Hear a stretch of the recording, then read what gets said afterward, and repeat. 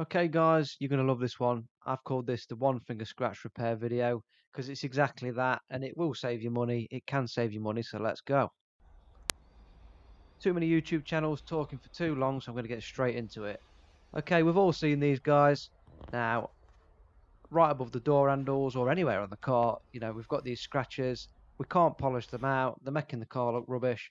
What can we do? Few of them, they're really deep. You're not going to polish them out. No T-cut in the world is going to get them out. So we need to do something else. So you're going to love this, guys. I don't know why it's not on YouTube, but I'll be the first. Okay, so we've got some paint on a finger and we're rubbing it into the scratch. Surely it can't be that simple. Well, yes, it is.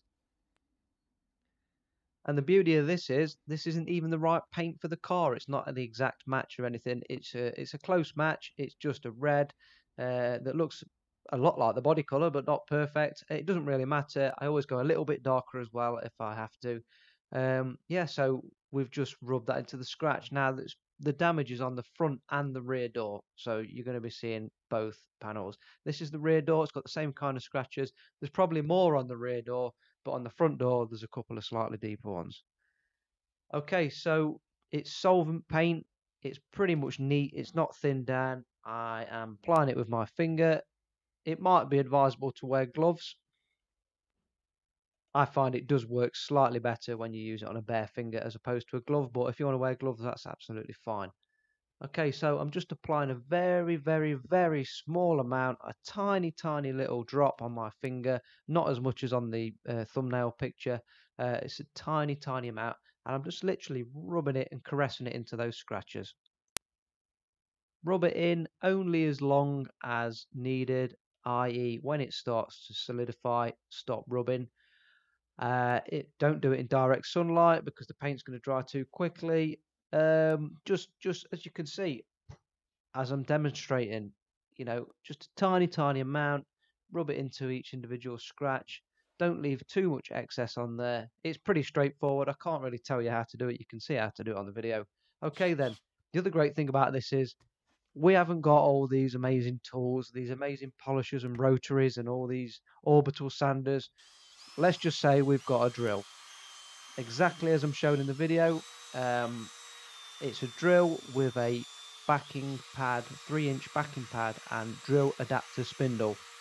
Now, if you're in the UK, definitely check out Paint Gear, www.paintgear.co.uk. I'll put a link in the description. But you can get these drill adapter backing pads off Amazon, for example. So really easy, really cheap, really accessible. The rub and buff system that Paint Gear sell comes with the backing pad, and it also comes with the orange buffing pad as well. Now it's a cutting pad, and we're using a cutting paste or a cutting compound.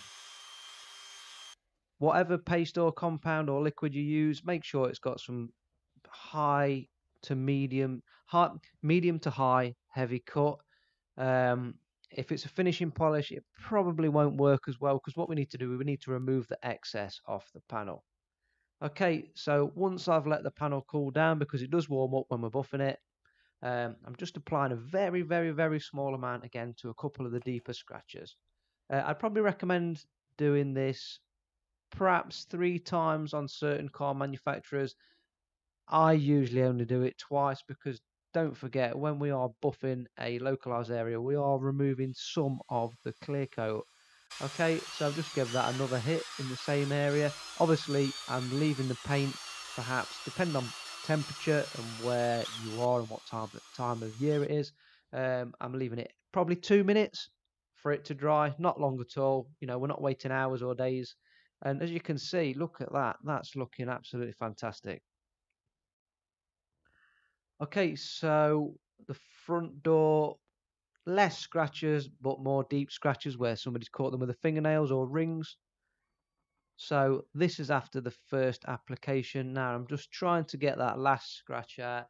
It's probably improved the whole area by, what, 80, 85, 90%. So already it's an amazing result. I'm just seeing if I can get that last bit out. Obviously this method has got its limitations. I'm trying to keep this channel really realistic. We can all make videos of stuff that looks like it works but doesn't. This isn't what I'm trying to do. I'm just trying to save you guys money. I'm trying to save you guys time. I'm trying to show you, you know, what can be done. What can be done with a very small amount of tools and equipment. So as you can see on this door, just for a bit of variation, I'm using my large rotary polisher, which is absolutely fine. Obviously, it's a bit more cumbersome, and you'll probably prefer to use a smaller drill and a smaller pad. That's entirely up to you. I just thought I'd show a bit of variation. So I haven't quite got that completely out. You know, I'm being completely honest, but look at that. That is a absolutely huge improvement on what it was, and you know anybody's going to be happy with that. The guy that I worked on this car, he was absolutely over the moon. He couldn't believe it. He thought I'd actually resprayed the panel, which I obviously haven't.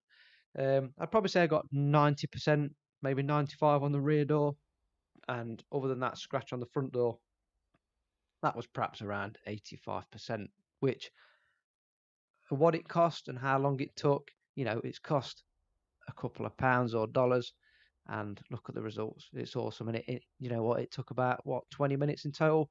All right, guys, thanks for watching. That's it. Please hit subscribe, comment, like, share. Thank you. I'll keep bringing you videos. I'll keep providing the content. Thanks for watching.